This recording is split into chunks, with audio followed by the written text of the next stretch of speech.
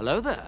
This is where the fun begins. What's up guys, Unofficial Star Wars here. Hope you're doing well, and in this video we have a new reveal, a new look at the Acolytes, one of their main characters, Dafne Keen's character. She is named Jackie Lan. Of course, we're going to go ahead and hop right on into it, break it all down for you guys, everything that we know and everything that we're anticipating right now.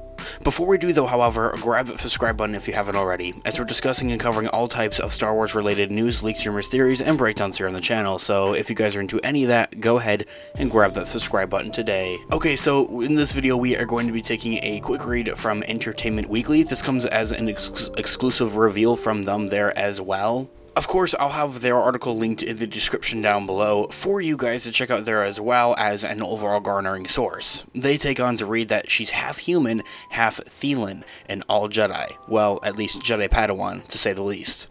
Jackie Lan will play a key role in the Disney Plus series Star Wars The Acolyte, which debuts on June 4th on Disney Plus with its 2-episode premiere, and recently Entertainment Weekly has had the first exclusive photos of the character in action. Not only that, but we also had spoke with the woman behind her, playing her, Logan's Dafne Keen, who shares some insight and intel on the overall character, and then also what it was like actually playing the character on set, what this character is going to do and serve for as this overall show, and what we can anticipate with this overall show. So, the Padawan to Lee Jung-jae's Jedi Master Soul, Jackie Lan, will find herself engaged with a mysterious new threat to the Jedi Order during this time of the High Republic era. That there in itself is a all-new reveal. Lee Jung-jae's Master Soul has apparently two different Padawans going on, or running around much rather, during this time period, which I find very interesting. We had known that Amandla Steinberg's character,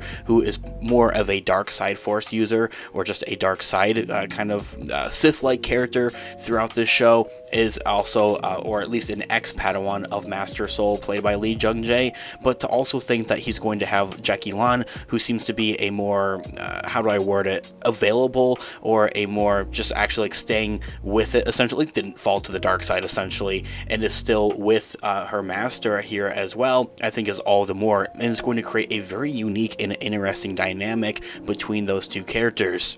And so, the show creator and showrunner, Leslie Headland as well, was insistent on getting Dafne Keen to play this part as well, saying that we have to get Dafne, period. Headland previously told Entertainment Weekly in another quote, "I just wanted to see X-23 with a lightsaber in their hand.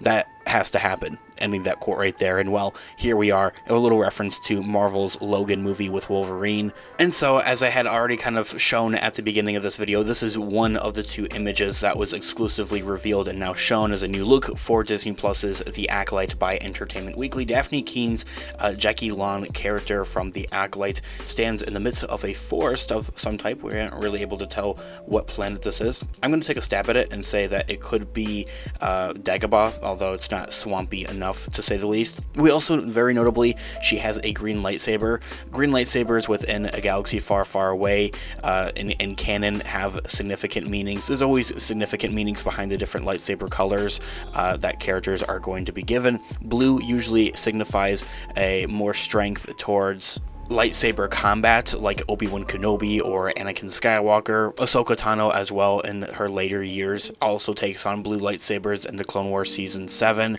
and characters with green lightsabers usually have more connections to the Force itself, much rather, are more strong and have more strength within the actual Force itself. So thinking to Yoda during the time of the prequels, he also has a potential possible to also show up somewhere in The Acolyte, although I wouldn't hold your breath on that. Qui-Gon Jinn having very strong connections to the Force overall.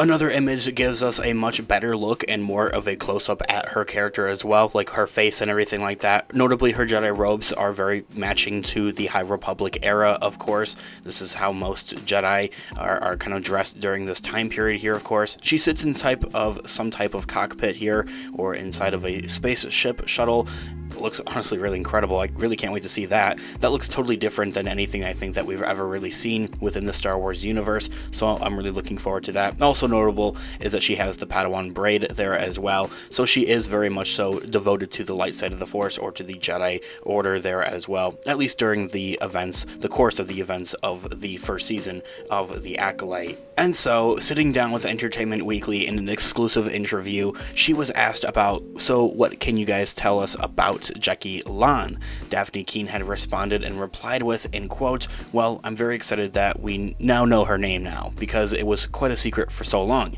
and I'm very happy that I get to say that she's an alien, and that she's a Padawan, and that she's a Jedi. She's a mixed species, part Thelan, part human. She's very cool, and I have some very cool fights I do with the lightsaber. I really love her. She's a great character, and I was really fun to play.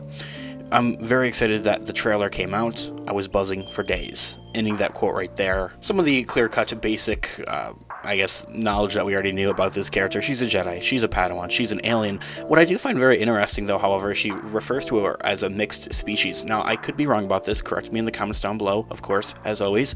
But I don't think we've ever really seen a mixed species within Star Wars, you know, and not at least like this, as a front and center character like Jackie Lan, part Thelan and then part human, isn't really something that I think that we've seen all that much. So to see something like that in Star Wars and in the Star Wars universe is going to be something totally unique. Not new necessarily, maybe, because again, I'm not sure if we've seen that before, but yeah. Entertainment Weekly continues their interview by asking, Jackie is Master Soul's Padawan, so what kind of Padawan is she, and what is her relationship like with her master throughout the course of the Acolyte Season 1?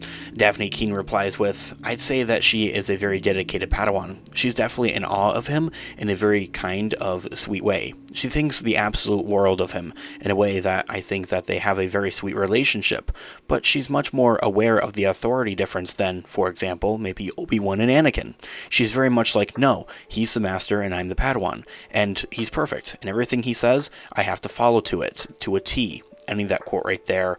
Very interesting, very unique. I love that she mentions Obi-Wan and Anakin, their dynamic, their relationship, as that's more of a kind of like type of deal. They're very, you know, on the same par, it almost feels like, with Obi-Wan and Anakin. Then again, Anakin is technically the chosen one, of course, but, you know, in comparison to that, of how they kind of work, they kind of maybe argue back and forth of who's right, who's wrong. That doesn't fly between Master Soul and Jackie Chan. He is always right, kind of, per se, is what she's saying, and she follows very closely to everything that he says as a master, of course, and it kind of follows it to a T, of course. And so, this all being said, guys, let me know all of your thoughts and opinions in the comments down below. I would love to hear all of your thoughts and opinions in the comments down below. Some new reveals of the Acolyte. I'm very excited about this upcoming Disney Plus show, and I would love to hear what you guys are all thinking in the comments down below. Thanks so much for watching today's video. Of course, this has been an official Star Wars. I'll catch you guys in the next one. Have a great one. May the Force be with you as always.